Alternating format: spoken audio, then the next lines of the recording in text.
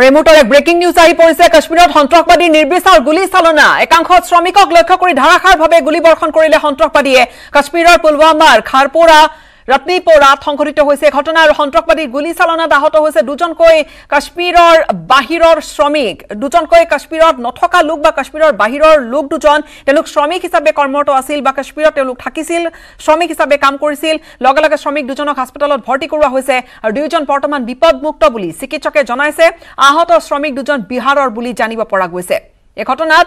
যথেষ্ট প্ৰতিক্ৰিয়া অব্যাহত আছে के बाद यहाँ दयालगा में भी कुछ देर कबल मिलिटेंटों ने 2 नॉन लोकल्स पर फायरिंग की और बताया जा रहा है कि पॉइंट ब्लैंक रेंज से उन पर फायरिंग की गई और जिसके बाद दोनों शदीद तौर पर ज़ख्मी हो गए हैं और हम इस वक्त जीएमसी मेडिकल कॉलेज अनंतनाग में हैं और जहाँ पर आप देख सकते हैं कि सिक्योरिटी भी पहुँच गई है और पूरे इलाके को कॉर्डन ऑफ किया गया है और ये बताया जा रहा है कि दोनों नॉन लोकल जो है वो उनमें से एक जो है वो पियोन के तौर पर काम कर रहा है स्कूल पियोन के तौर पर और दूसरा जो है वो लेबरर के तौर पर काम कर रहा है और हम इस वक्त जो है गवर्नमेंट मेडिकल कॉलेज अनंतनाग में मौजूद है और जहां पर इस वक्त दोनों ज़हर इलाज है अगर हॉस्पिटल सोर्स की बात करेंगे तो दोनों की कंडीशन जो है वो क्रिटिकल बताई जा रही है एक का जो है ब्लड हेड इंजरी आई है और दूसरा का एब्डोमेन इंजरी आई है ये हॉस्पिटल सोर्सेज का कहना है और फिलहाल जो है उनको हॉस्पिटल में ऑपरेट किया जा रहा है और डॉक्टरों की ये कोशिश है कि दोनों की जानें बचाई जाए और फिलहाल जो पूरा एरिया है उसको कॉर्डन ऑफ किया गया है और जीएमसी अनंतनाग की भी अगर हम बात करेंगे यहाँ पर भी सिक्योरिटी के एहलकार दिख रहे हैं और हम आपको बता दें कि वानेहामा जो दयालगाम इलाका है वो अनंतनाग से कुछ किलोमीटर की दूरी पर वाक़ा है और ये बताया जा रहा है कि दोनों वहाँ पर जो है रिहाइश पजीर थे यानी कि दोनों वहाँ पर एज टेनेंट्स थे और मज़ीद इसमें जो तफसीलात होगी वो भी शेयर की जाएगी इस वक्त ये है जीएमसी अनंतनाग का मंजर है ये कैजुअल्टी वार्ड है और जहाँ पर उनको ऑपरेट किया जा रहा है दोनों जो नॉन लोकल्स हैं अभी तक इस बात की पुष्टि नहीं हो पा रही है कि इसमें कौन से मिलिटेंट जो है वो मुलव्वस है लेकिन ये बात साफ़ है कि पॉइंट ब्लैंक रेंज से उनको जो है उन पर अटैक किया गया है न्यूज़ 18 के लिए जीएमसी अनंतनाग से मुदस्सिर कादरी ৰান কিছু খবৰ ৰাজ্যিক প্ৰেক্ষাপটলৈ উভতিম অসম আৰক্ষীৰ পৰা শীঘ্ৰে বিদায় দিব মদাহী আৰক্ষীক ডিউটিৰ সময়ত মদ খাই মাতলামি কৰা আৰক্ষীয়ে বান্ধিব লাগিব তালিটোপলা আৰক্ষীৰ সঞ্চালক প্ৰধানৰ কঠোৰ হকিয়নি মদাহী পুলিচলৈ যিখিনি দেদুত যিখিনি কাম ভালকে নকৰে পুলিচৰ মানুহ পুলিচৰ পৰা বিদায় দিবলৈ আমি কথা পাতিছো অসম পুলিচৰ হুকান খৰিবোৰ উলিয়াই পেলাব মদাহী পুলিচক বিদায় দিয়া হ'ব মদ খাই মাতলামি কৰা পুলিচৰ বিপদ সাৱধান মদ খাই ডিউটিলৈ নাযাব অকনমান ধৰাৰ অভ্যাস আছিল যদিও আজিৰে পৰা বাদ দিয়ক নহলে তালিটোপলা বান্ধি ঘৰমুৱা হ'ব লাগিব আমি দিয়া নাই এই উপদেশ আৰক্ষী সঞ্চালক প্ৰধানৰ হুংকাৰ মদাহী পুলিচৰ বিৰুদ্ধে বুধবাৰে মাছনিশালৈকে মুখ্যমন্ত্ৰীৰ উপস্থিতিত অনুষ্ঠিত সন্মিলনত লোৱা হয় কেইবাটাও সিদ্ধান্ত সলনি হ'ব লাগিব আৰক্ষীৰ আচাৰ ব্যৱহাৰ আৰক্ষীৰ উন্নয়ন সংস্কাৰ সমন্বয় আৰু আন্তঃগাঁথনি যিখিনি দেদুত যিখিনি কাম ভালকে নকৰে পুলিচৰ মানুহ বদমাছি কৰে মদ খাই পেলাই বেয়া আচৰণ কৰে এনেকুৱা ধৰণৰ দেদুতবোৰ পুলিচৰ পৰা বিদায় দিবলৈ আমি কথা পাতিছো আৰু বিশেষকৈ সংস্কাৰ এইখিনি অনাত আচৰণৰ ক্ষেত্ৰত এই সমগ্ৰ বিষয়ৰ ওপৰত লোৱা হয় কেইবাটাও সিদ্ধান্ত আৰক্ষীৰ লোকে যাতে সাধাৰণ লোকক থানালৈ মাতি অযথা হাৰাশাস্তি নকৰে তাৰ বাবে নিৰ্দেশ ডিজিপিৰ ৰাজ্যৰ আটাইকেইখন জিলাৰ আৰক্ষী অধীক্ষকসকল আৰু বিশেষ আৰক্ষী সঞ্চালক প্ৰধান জিপি সিং উপস্থিত থকা সন্মিলনত 1000টা আৰক্ষীৰ আৱাসগৃহ নিৰ্মাণ কৰা এছডিপিঅ সকলৰ বাবে আৱাসগৃহ নিৰ্মাণ আৰু নতুনকৈ ৰাজ্যত 20খন পুলিচ ৰিজাৰ্ভ নিৰ্মাণ কৰাৰ সিদ্ধান্ত লোৱা হৈছে আৰু আমাৰ infrastructure housing satisfaction welfare killed in action আমাৰ পুলিচৰ মানুহৰ কোনবা যদি অ্যাকশনত ঢুকাইছে তেওঁলোকৰ লৰা ছোৱালীৰ ভালৰ কাৰণে আমাৰ পুলিচৰ তলৰ কৰ্মচাৰীসকলৰ ভালৰ কাৰণে কি কৰিব পৰা যাব এই সন্মিলনত 3 বছৰতকৈ কম সময়সীমাৰ ভিতৰত নিষ্পত্তি নোহোৱাকৈ থকা থানাৰ প্ৰায় 1 লাখ গোচৰ প্ৰত্যাহাৰৰ চিন্তা কৰা হৈছে যাৰ ফলত হ্ৰাস পাব থানাসমূহৰ গোচৰৰ ভাৰ বহুত পেটি কেसेस উজ্জ্বল হ'ব এতিয়া প্ৰায় 1 লাখ মান 3 বছৰতকৈ কম পানিশমেন্ট থকা বহুত পেটি কেसेस বহুত থানা আদালতে পৰি আছে সেইখিনি আমি উজ্জ্বল কৰাৰ কথা চিন্তা কৰিছো তাৰ কাৰণে এসঅপি ডেভেলপ কৰিছো ইফালে সন্মিলনত ভাগ লৈ মুখ্যমন্ত্ৰীয়ে পিএফআইৰ গতিবিধি অৰ্গানাইজড ক্ৰাইম প্ৰতিৰোধ অপৰাধ অনুসন্ধানত কাৰিকৰী দিশসমূহৰ প্ৰয়োগেৰে আৰক্ষী আৰু ৰাইজৰ মাজত যোগসূত্ৰ ৰক্ষা কৰাৰ পৰামৰ্শ আগবঢ়ায় আনহাতে খাকী পোছাকৰ প্ৰতি যুৱ সমাজক আকৰ্ষিত কৰাৰ বিষয়টোও স্থান পায় বৈঠকত অকল PFI বুলিয়ে নহয় বিভিন্ন ক্ষেত্ৰত বহু ধৰণৰ ষ্ট্ৰাকচাৰেল ব্যৱস্থা গ্ৰহণ কৰা ইতিমধ্যে ডিসিশন হৈছে বিগত দিনত থানাসমূহত হোৱা ভুলৰো মূল্যায়ন কৰা হয় এই সন্মিলনত কেইবাটাও গুৰুত্বপূৰ্ণ সিদ্ধান্তৰে সমাপ্ত হোৱা এই সন্মিলন 6 মাহ পিছত পুনৰ অনুষ্ঠিত হ'ব বঙাইগাঁৱত Hrithik কৌশিকৰ report News 18 Assam Northeast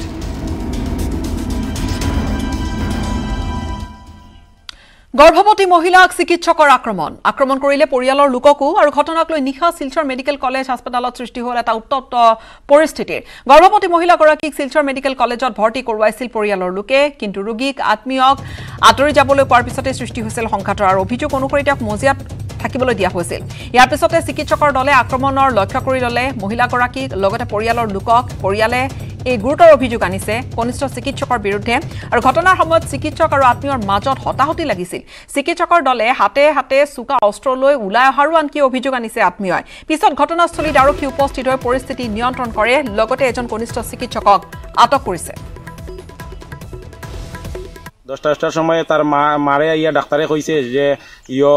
আপনারা বাইরে যান আপনি বাইরে যান তখন মায়ে কইছে যে আমার মেয়ের কন্ডিশনটা খুব খারাপ আমার এখানে থাকা লাগবে হয়তো ডাক্তার গরম হয়ে গেছে কইছে হ্যাঁ আপনি ডাক্তার নামি ডাক্তারতে আপনি ডেলিভারি করাইলেন কইয়া পেশেন্টর সব সেলাইনের লতুত খুলি লইছে খুলিয়া পেশেন্টর যাইবার সময় পেশেন্টের লাতুত মারিয়া ডেঙ্গিয়া গেছে এবং এরপরে তারা খুব সিয়ার চিৎকার দিছে যে স্যার আমার ব্লিডিংর আপনি ব্লিডিংর মধ্যে আপনি একটা কিছু ব্যান্ডেজ দেন তারা দিছে না এরপরে সঙ্গে সঙ্গে তাই হাজবেন্ডরে ফোন করছে হাজবেন্ডরে ফোন করার পরে হাজবেন্ড যখন দৌড়িয়ে আইসে আইয়া জিজ্ঞেসে কিতা হয়েছে এমন সময় মেডিকেল কলেজের যত স্টুডেন্ট আছে সব বহুত স্টুডেন্টে আইয়া ওই তাই হাজবেন্ডে খুব মারধর করছে মারধর করার পরে তাই কিতা করছে তারা কোনো রকম মেডিকেল থেকে বাইরিয়া প্রাণর বই এখান থেকে কোনো রকম বাঁচিয়া বাইরিয়া তারা থানাতে এফআইআর করছে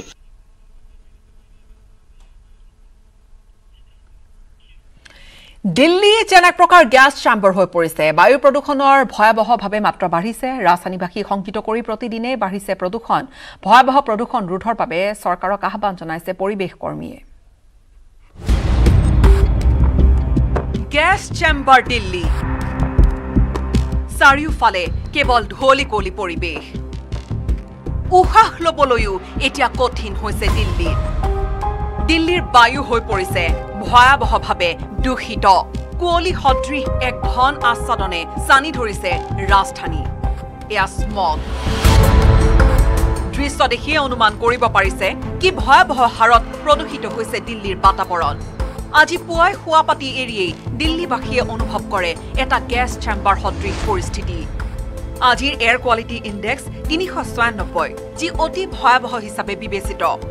কণ কণ শিশুৰ পৰা বৃদ্ধলৈকে সকলোৱে সন্মুখীন হৈছে জটিল পৰিস্থিতিৰ স্বাস্থ্যৰ অৱনতি ঘটিছে ঘৰৰ বাহিৰলৈ ওলোৱাটোৱে হৈ পৰিছে প্ৰত্যাহ্বানপূৰ্ণ নিজৰ সন্তানক স্কুললৈ পঠিয়াবলৈও 10 বাৰ ভাবিছে প্ৰতিগৰাকী অভিভাৱকে मास्क लगाना बहुत जरूरी हो गया बिना मास्क के तो मुश्किल है बच्चों को बाहर निकालना आजकल इतना तबीयत खराब हो रहा है ना बच्चों का कोल्ड ये सब इसी वजह से हो रहा है पॉल्यूशन है बाहर ज्यादा प्रॉब्लम्स तो बहुत होती हैं बच्चों को बीमारियां बनी ही रहती हैं खांसी जुकाम है अदर और भी बीमारियां हैं जो कि बच्चों को होती ही रहती है कभी बच्चे सही नहीं रहते इसकी वजह से पॉल्यूशन की वजह से एक तो उनको बाहर ज्यादा नहीं खेलने दिया जा सकता जिसकी वजह से उनमें बहुत प्रॉब्लम आती है कभी उनको छींक बहुत ज्यादा आती है দিল্লীৰ বায়ু এতিয়া দূষিত বিগত কিছুদিন ধৰি দেশৰ ৰাজধানীৰ পৰিৱেশ জটিলৰ পৰা জটিলহে হৈ গৈ আছে গ্যাস চেম্বাৰ হৈ পৰিছে দিল্লী প্ৰশ্ন হয় কোন দিশে Guwahati bureau' report news 18 Assam north east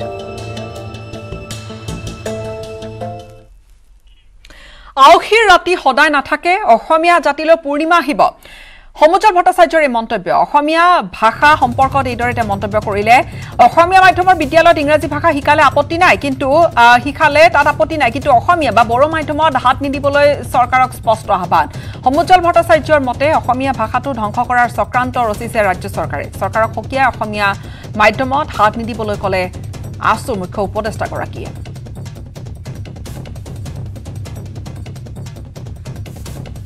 মাধ্যম আৰু আমাৰ জনজাতীয় আৰু জনগোষ্ঠীয় ভাষাত হাত নিদিব আৰু আমাৰ মাধ্যম ইয়াত অসমত অসমীয়া বড়ো মাধ্যমে থাকিব লাগিব আৰু জনজাতীয় জনগোষ্ঠীয় ভাষাৰে বিকাশ হ'ব লাগিব আৰু আজিৰ এই মাতৃভাষা মাধ্যমৰ এই স্বৰ্ণীল যাত্ৰাত অসম চৰকাৰক এই সম্পৰ্কত আমাৰ স্পষ্ট সতৰ্কবাণী দিছোঁ যাতে মাধ্যমত হাত নিদিয়ে আমাৰ শ্ৰেণীকোঠা ভাল হ'ব লাগে আকৰ্ষণীয় কৰিব লাগে বিদ্যালয়বোৰ ভালকৈ গঢ়ি তুলিব লাগে আন্তঃগাঁথনি ভাল হ'ব লাগে সেইটো চৰকাৰৰ দায়িত্ব সেই কামটো কৰি দেখুৱাওক চৰকাৰৰ কৰণীয় কাম বহুত আছে আমাৰ বিদ্যালয়বোৰ ভাল কৰিব লাগে এক শিক্ষক নিযুক্তি দিব লাগে দুই আমাৰ বিদ্যালয়সমূহত আমাৰ অসমীয়া মাধ্যম মাতৃভাষা মাধ্যম বা বড়ো মাধ্যমৰ আমাৰ বিদ্যালয়ত ইংৰাজী ভাষাটো ভালকৈ শিকাব লাগে এইবোৰহে মূল বিষয় আৰু আমি কৈ আছোঁ যে মাধ্যমত হাত নিদিব ইংৰাজী বড়ো মাধ্যমত শিক্ষা গ্ৰহণ কৰি যদি নৱম আৰু দশম শ্ৰেণীত যদি দেখা পায় যে আমাৰ মাধ্যম মাতৃভাষাত পঢ়িলেও গণিত আৰু বিজ্ঞানত ইংৰাজী টাৰ্মোলজি শিকাব লাগে শিক্ষক আপত্তি নাই আমাৰ নতুন শিক্ষানীতিয়ে কৈছে বাইলিংগুৱেল কিতাপ চলাব লাগে মাধ্যম কিন্তু বাইলিংগুৱেল হ'ব লাগে বা মাধ্যম দুটা হ'ব লাগে কোৱা নাই হেসেল সমুজল ভট্টাচাৰ্যৰ মন্তব্য আনহাতে আন কিছু খবৰ তেলেংগানাত ৰাহুল গান্ধীয়ে নৃত্য কৰিছে ৰাজপথত সহলোকৰ সন্মুখত বিভিন্ন ৰূপত দেখা গৈছে কংগ্ৰেছৰ যুৱৰাজক আৰু এইবাৰ অন্য এটা ৰূপ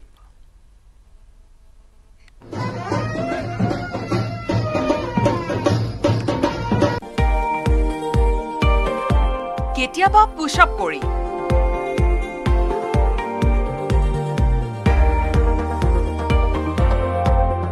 কেতিয়াবা মাতৃয়ে দিয়া সানস্ক্ৰিনৰ কথা কৈ কেতিয়াবা আকৌ মাতৃ সোনিয়াৰ জোতাৰ ফিটা মাৰি দি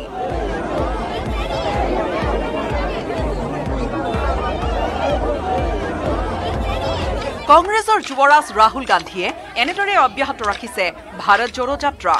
কিন্তু এইবাৰ ৰাহুল গান্ধীৰ অন্য এক ৰূপ ৰাহুল গান্ধীয়ে এইবাৰ কৰিলে নৃত্য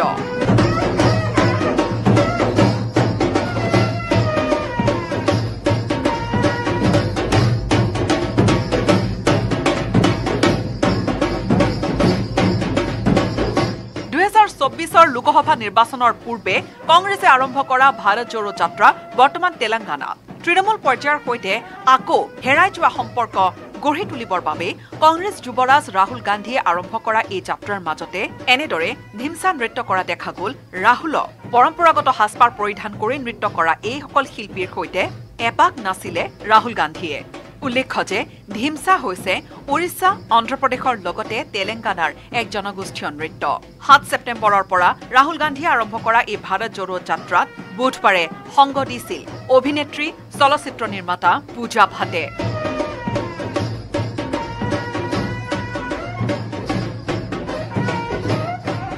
Bureau Report, News18 Assam Northeast.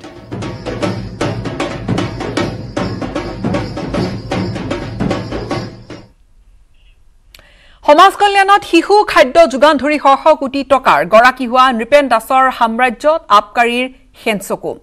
ক্ৰমাগত দুটা দিন ধৰি আয়কৰ হেনচকু ক্ৰমাগত দুটা দিন ধৰি নৃপেন দাসৰ ঘৰ আৰু কাৰ্যালয়ৰ লগতে ব্যৱসায়িক প্ৰতিষ্ঠানত তালাচী চলাইছে আয়কৰে জব্দ কৰিছে বহুখিনি নথিপত্ৰ নৃপেন দাসৰ সম্পত্তিত আয়কৰৰ হেনচকু দ্বিতীয় দিনাও অব্যাহত অভিযান নৃপেন দাসৰ ঘৰ কাৰ্যালয় ব্যৱসায়িক প্ৰতিষ্ঠানত গোপন ধন বিচাৰি ধাৰাবাহিক অভিযান আয়কৰ বিভাগৰ সমাজ কল্যাণ বিভাগৰ সামগ্ৰী যোগানত কোটি কোটি টকাৰ দুৰ্নীতি কৰাৰ অভিযোগ নৃপেন দাসৰ বিৰুদ্ধে সেই অভিযোগৰ আধাৰতে আয়কৰ বিভাগে ক্ৰমাগত দুদিন ধৰি তালাচী চলাইছে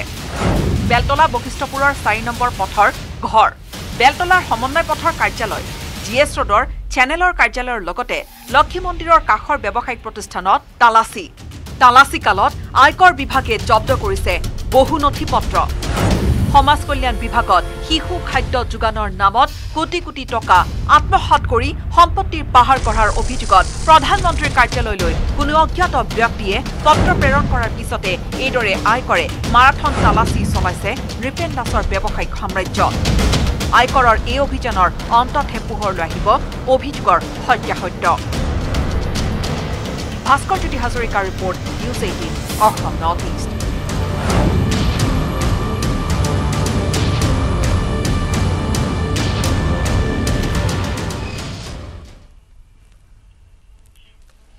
হঠেবাৰীৰ ভিক্টৰ গ্ৰুপৰ পঞ্চদশ সৰুক্ষেত্ৰী গ্ৰন্থমেলা দেখা পোৱা গৈছে এটা সুন্দৰ পৰিৱেশ 5 দিনীয়াকৈ অনুষ্ঠিত হোৱা গ্ৰন্থমেলাখনত ৰাজ্যৰ 20ৰো অধিক বিপণী অংশগ্ৰহণ কৰিছে ভিক্টৰ গ্ৰুপ হঠেবাৰীৰ উদ্যোগত হঠেবাৰীৰ হাইস্কুল খেলপথাৰত অনুষ্ঠিত এই পঞ্চদশ বাৰ্ষিক সৰুক্ষেত্ৰী গ্ৰন্থমেলাত পাঠকৰ এটা বীৰ বাট নোপোৱা পৰিৱেশ দেখা গৈছে পাঠকৰ ভৰি দেখা পোৱা গৈছে পাঠকৰ ভিৰ দেখা পোৱা গৈছে আৰু গ্ৰন্থমেলাত গ্ৰন্থানুৰোগীৰ ব্যাপক সহাৰি পৰিলক্ষিত হৈছে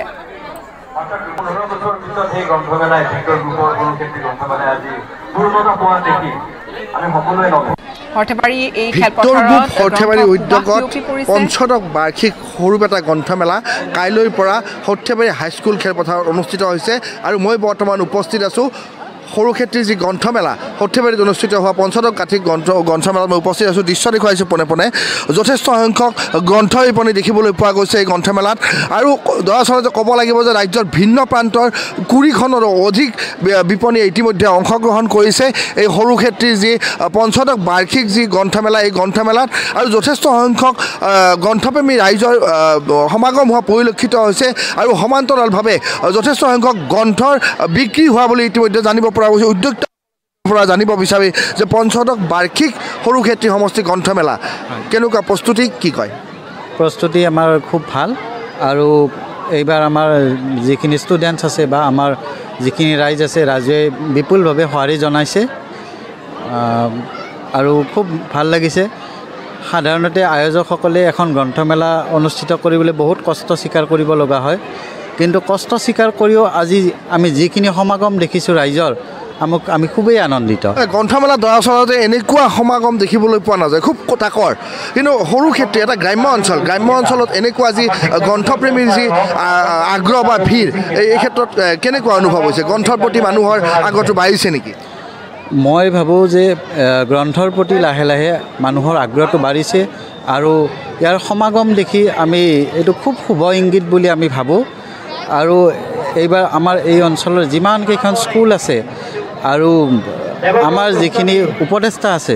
তেওঁলোকৰ উপদেশ মৰ্মে আৰু আমাৰ এনেকুৱা কিছুমান মানুহে মানে নিজে যে আমি জানো যে উপদেশতকৈ আৰি ভাল বুলি ভাবোঁ ঠিক তেনেকৈ এজন উপদেষ্টাই আমাক মানে কি নিজে কাম কৰে বিগত 15টা বছৰ বা বিগত 14টা বছৰ যিসমূহ জ্যেষ্ঠ লোকৰ আৰ্হি বা উপদেশৰ ওপৰত ভিত্তি কৰি এওঁলোকে যথেষ্ট কষ্ট স্বীকাৰ কৰিছে আৰু কষ্ট স্বীকাৰ কৰাৰ ফলত এনেকুৱা সাফল্য লাভ কৰিবলৈ সক্ষম হৈছে আৰু এগৰাকী ব্যক্তি তেওঁৰ পৰা জানিব বিচাৰিম কিমানমান গ্ৰন্থ বিপণী ইয়াত আছে আপোনালোকৰ আমাৰ 25টামান ষ্টল আহিছে গ্ৰন্থ বিপণী 25টামান আছে বাকী ৰাইজৰ সঁহাৰি যথেষ্ট ভাল আমি সৰু 2007 চনতে প্ৰথমবাৰ আমি সৰুক্ষেত্ৰী গ্ৰন্থমেলাৰ আয়োজন কৰিছিলোঁ হয় 2007 বৰ্ষতে আৰম্ভ কৰিছিল এই গ্ৰন্থমেলা আৰু এগৰাকী জ্যেষ্ঠ ব্যক্তিৰ পৰা জানিব বিচাৰিম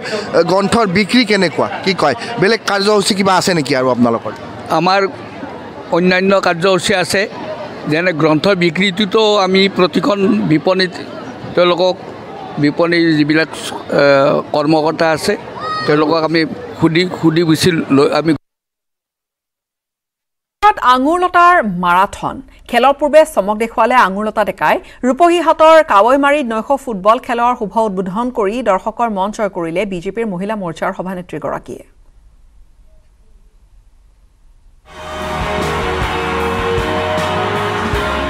জনাকীৰ্ণ নিশাৰ ষ্টেডিয়াম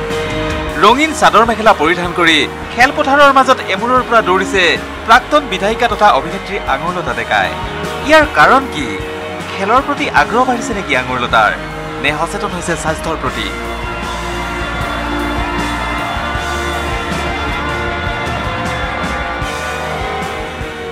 ৰূপহীহাটৰ কাৱৈমাৰীত এখন নৈশ ফুটবল খেলৰ শুভ উদ্বোধন কৰিলে বিজেপি নেত্ৰী আঙুৰলতা ডেকাই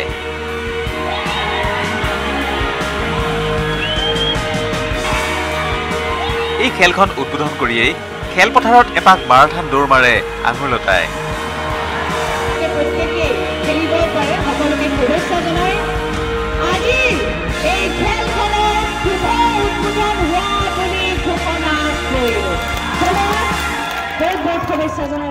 খেলুৱৈসকলৰ মাজত উপস্থিত থাকি প্ৰতিগৰাকী খেলুৱৈকে আঙুৰলতাই উৎসাহিত কৰি যায় কাৰণ এই জেগাবিলাকত আগতে সেই খেলাৰ পৰিৱেশ নাছিলে আজিৰ পৰা 20 বছৰ আগত বেলেগ ধৰণৰ পৰিৱেশ এটা আছিলে আজি খেলৰ যিটো পৰিৱেশ আছে বা মাধ্যমটো আছে মই কাইমাৰী আঞ্চলিক ক্ৰীড়া সন্থাক ধন্যবাদ জ্ঞাপন কৰিছোঁ তেখেতসকলে প্ৰায় 2001 চনৰ পৰা ইয়াতে প্ৰতিযোগিতা পাতি আছে আৰু ইয়াৰ লগে লগে মই শুনি পেলাই খুব ভাল পাইছোঁ যে ইয়াতে এই খেলপথাৰতে খেলি পেলাই ইয়াৰ বহুত খেলুৱৈ নেশ্যনেল গেমছলৈকে গৈছে খেলিবলৈ আৰু হকীৰ টীম গৈছে ইয়াৰ পৰা ইণ্টাৰনেশ্যনেল খেলি আহিছে গতিকে এনেকুৱা ধৰণৰ এটা পৰিৱেশ বা মাধ্যম পোৱাটো মই ভাবোঁ যে লোকেল আমাৰ যিসকল ব্যক্তি আছে তেওঁলোকৰ কাৰণে খুব সৌভাগ্য ৰূপহীহাটৰ পৰা মুজাম্মিল হকৰ report news 18 Assam north east